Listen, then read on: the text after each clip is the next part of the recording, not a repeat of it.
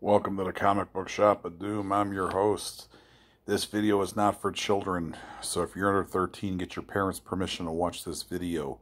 I don't need a $40,000 fine from YouTube, the government, or COPA. I try to keep it clean, but there's sometimes something slips. If anything, have mom and dad watch it with you. You may learn something, ask them questions, but get their permission to watch this video. Okay, here's your nightly news for Saturday, June 20th, 2020. We have two major deaths. R.I.P. to Ian Holm, 88. He was Bilbo Baggins in the Lord of the Rings movies, and then he was in the original 1979 Alien movie. And he's done various parts in different movies and stuff. He was in Time Bandits. So he had Parkinson's disease. So condolences to his friends and family. And R.I.P. to Alan Metler, 77. He was a movie director. He gave us the 1987, or actually 1986, Rodney Dangerfield movie, Back to School. And then he did the movie Girls Just Want to Have Fun. Sarah Jessica Parker early movie.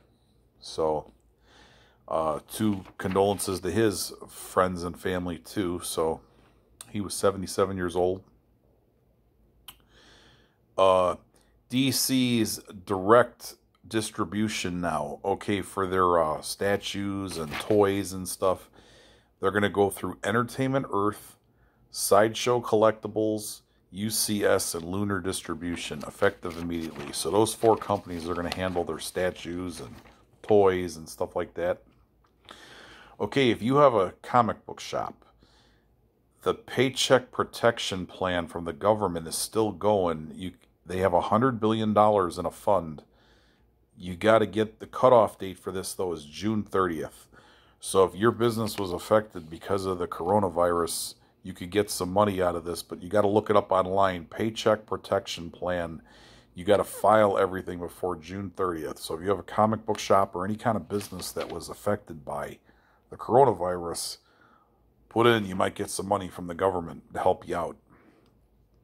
Okay, the Eisner Awards the voting was temporarily shut down due to a website anomaly, so they haven't said what that is. Marvel is teasing a member of the Fantastic Four falls in the Empire crossover. So they got the FF back, and now they're going to kill somebody off. Black Captain America coming to the MCU, so they're going to have Sam Wilson, the Falcon. They're going to actually call him Captain America. He's going to have a different costume and the shield. Okay, Halloween Nanoforce figures are coming. Basically, you remember the little green army guys that were just molded figures? Well, they're going to do that with Halloween-themed figures by MC Toys and Fright Rags. So those are the two companies teaming up to make those. So they're going to make like a pack of like 15 different figures. And you buy them, and there's all the different ones in there, but it's going to be the Michael Myers Halloween theme ones. Okay, Deep Blue Sea 3 going direct to digital July 28th and Blu-ray August 25th. Swan Princess, A Royal Wedding coming August 4th, 2020. This is the 10th animated movie in that series. Okay, DC has removed a Warren Ellis dinosaur Batman story from Death Metal. He was one that was accused the other day of sexual harassment and abuse to underage girls and keeping a harem of women and stuff. So this has been going on in wrestling, but it also hit some of the mainstream people. And the coincidence is a lot of English people now. Like the UK is getting hit with this. Okay, Star Wars Adventures #1 is being relaunched in September from IDW. In wrestling news, okay, Dolph Ziggler is going to Raw, so they're trading him off. The Forgotten Sons are being replaced in their feud with the New Day because of pro-Trump comments. So there's no more free speech in America.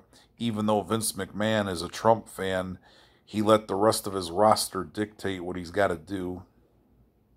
WWE has issued a no-tolerance policy for all the sexual harassment and abuse that's been going on with the speaking out, the hashtag speaking out movement. And in that, out of the results for that, Dave Lagana has resigned from the NWA because he was accused by a woman named Liz Savage. Jimmy Havoc from AEW is in rehab. So he was accused of stuff, and he's in rehab for substance abuse problems. And WWE has released Jack Gallagher. He was accused by at least 2 different women of stuff. Rape in one case, and, you know, so a lot of this is he said, she said. Who knows if it's true or not? I did a video on it, so check the YouTube page or go to comicbookshopadoom.proboards.com. And there where I'm talking about wrestling, comic books, and movies. I did a video on the hashtag speaking out movement. So I got all the people. There's been at least 75 people that have been named as potential sex abusers. I say potential because we don't know if any of it's true yet. People have been accused, but we haven't had proof yet. So go there. There's at least 29 people that are in that video that have been named. So it's kind of shocking stuff, you know, and it happened quick, real quick.